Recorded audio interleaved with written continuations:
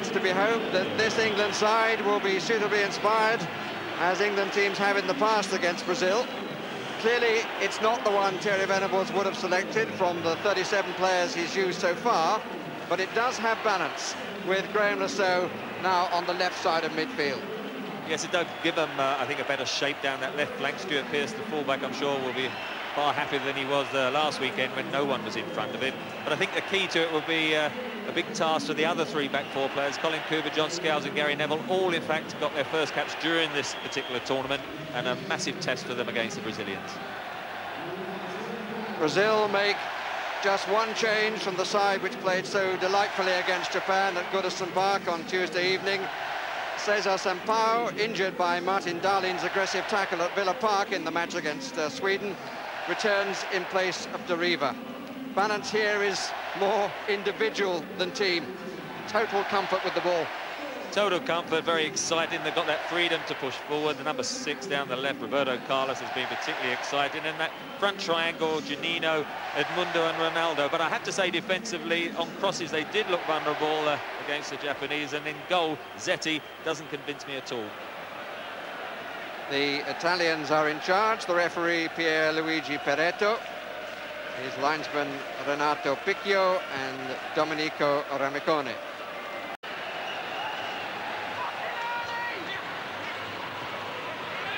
Batty. Anderton will have to stretch, and really had no chance of making it. This is Ronaldo. Made the gap. Oh! And had beaten Tim Flowers to the wide. Flowers did not know where on earth the ball was, and it came back off the post. Didn't hit it very hard, but the goalkeeper was certainly beaten by it. Through the legs of Scales. Long throw from Neville. Oof. And Zetti worried by his own. And the anguished expression on the face of Marcio Santos shows how close he was to putting that past his own goalkeeper.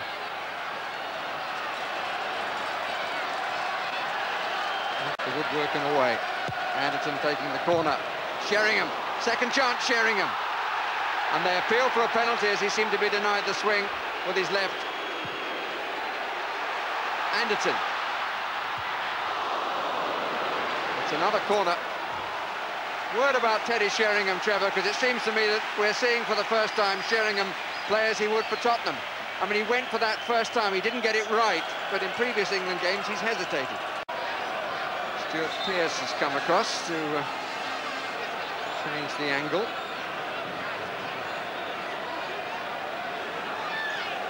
John Scales up on the near side of the 6-yard area. 3 behind him. Le Saux to come from the back of the box.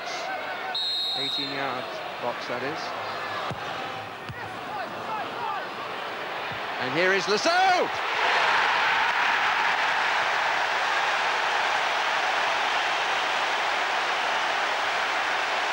He'll expect a few rounds on that, that's for sure.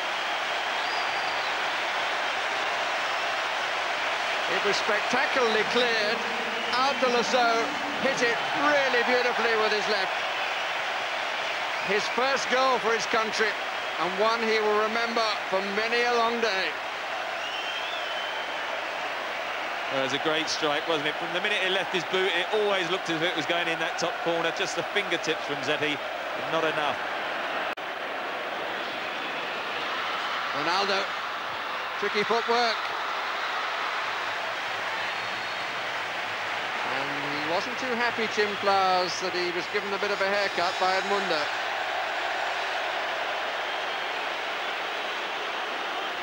Referee calming him down, but this was neatly done. And steered from the crowd.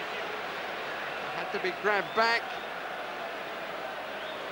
And Edmundo coming in, caught the goalkeeper. Yes, quite unnecessary. Terry Venables, looking back on it, might wish that he'd admitted that the performance against Japan was really very disappointing. Keep things in perspective. This is Zinho. Edmundo half crawling through, and Batty a little reluctant to make the challenge. Little aware of the yellow card in the first half. And I wonders whether we're going to see another attempt by Roberto Carlos come into the side and fulfilling the role that Branco used to fulfill, his vital goal against Holland. And remember, although Branco not as good a player as Leonardo, in my humble opinion, he lost a bit of balance when he disappeared. Roberto Carlos offering both skill, pace and shooting ability. We're about to see the latter. No, we're not! It's brilliantly taken by Juninho! Juninho has scored! Well, we were all fooled. Lovely goal.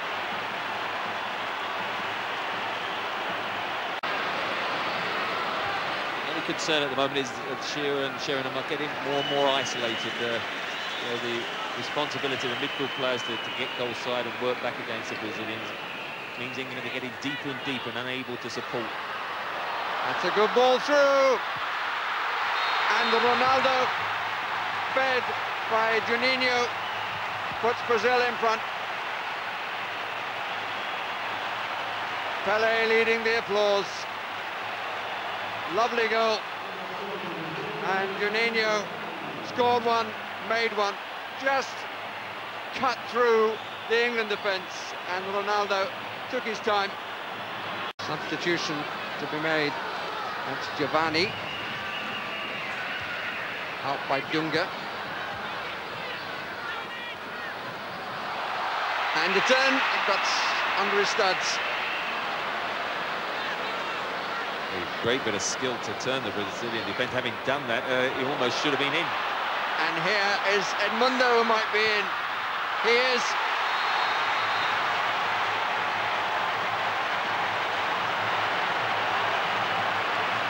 He liked it very much.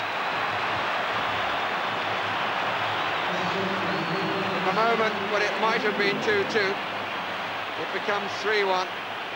Header put Cooper in trouble, and Edmundo was quicker and finished again with style. Yeah, the Stuart Pearce header then took it beyond Colin Cooper, who's caught wrong side. He'd come to cut out the original ball, and once they get ahead in this situation, look how clinical they are. Just keep it down, so difficult, through his legs, into the net.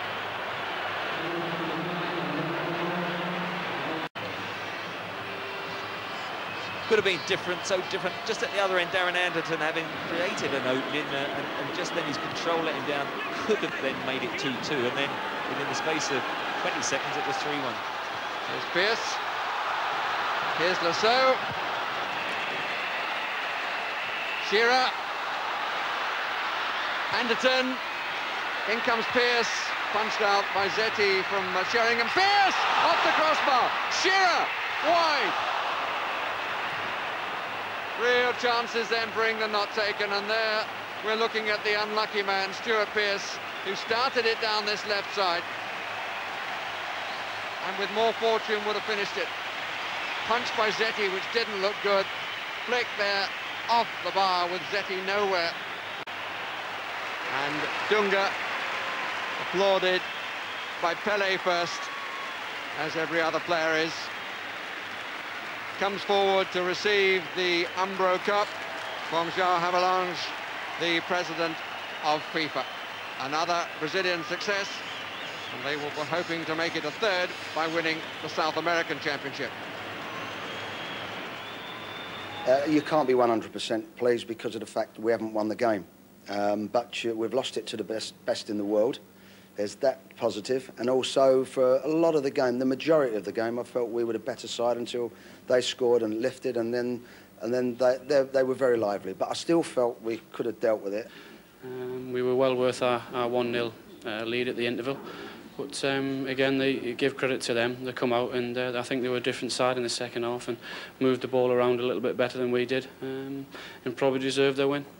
Playing against Brazil at Wembley in front of a full house and is a great experience. So much can be learned from that for individual players as well as the whole team. So I'm looking forward to getting away, sitting down and looking back over this season, and this game will be one of the highlights.